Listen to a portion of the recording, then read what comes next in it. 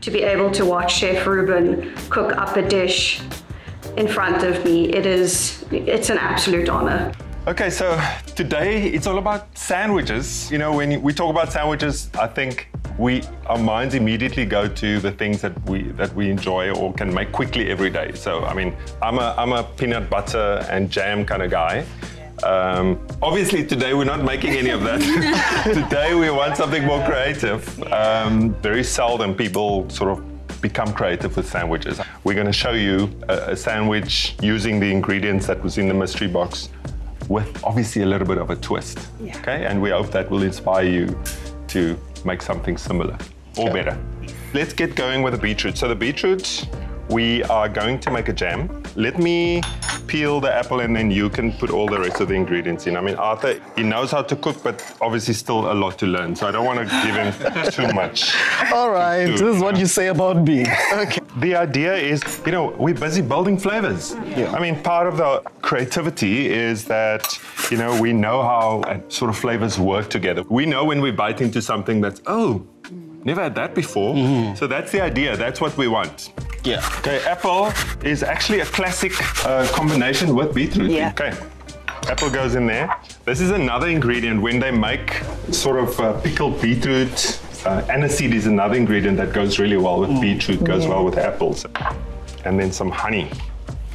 And one more ingredient is our ginger. So just sort of using the microplane. Okay, so that goes onto the heat. And then the peanut butter, actually one of my favorite things, eh? I mean, black cat especially.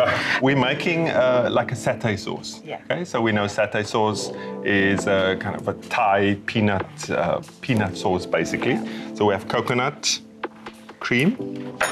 Arthur, will you put a nice dollop of Let's do that. In there? A generous one. There we go. Right. There we go.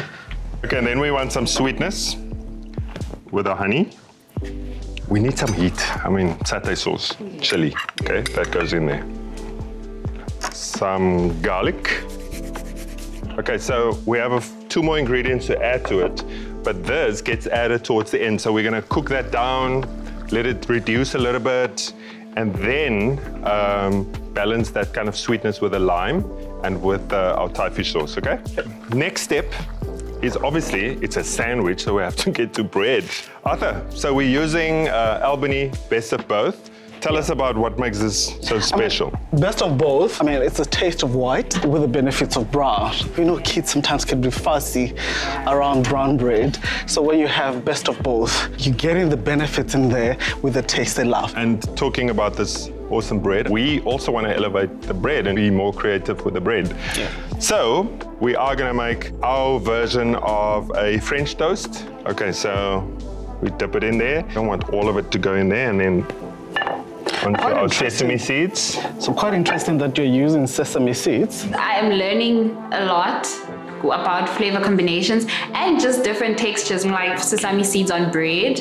That's amazing. How you guys feel so far? Are the ideas sort of going through your heads? What else you can add? Yes. Well informed. Our French toast goes into our pan. There we go. We don't have any more liquid in the chutney. Okay, so you can reduce the heat there, and I think our satay sauce, I'm gonna give it a little whisk. You guys can look at it here. Can you smell it? A bit of chili. I actually couldn't think of peanut butter becoming a sauce, but I really love how he incorporated that. So very interesting. Okay, lime juice goes in there. It's all about balance. So balance in terms of flavor and then obviously texture. Thai fish sauce. Okay guys, our bread is done. I think it's time for us to bring everything together and also show you what we did with the other ingredients. Okay, let's do this. Right, so we've got everything here now. You know, in your box was also feta and chicken. So we've crumbled the feta. We've added some dry chili to that and some coriander.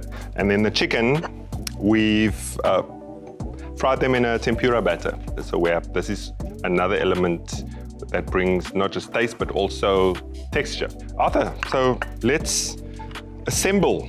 Let's put the beetroot on first. Oh, I always love the crunch from the lettuce. Okay, There goes our chicken. And now, my favorite. Yeah. I would say maybe sprinkle some of our feta over there. Do it. Look at the color contrast, right? Color your plate. Exactly. Maybe a tiny bit more of our beetroot. Of course. I will take beetroot anytime.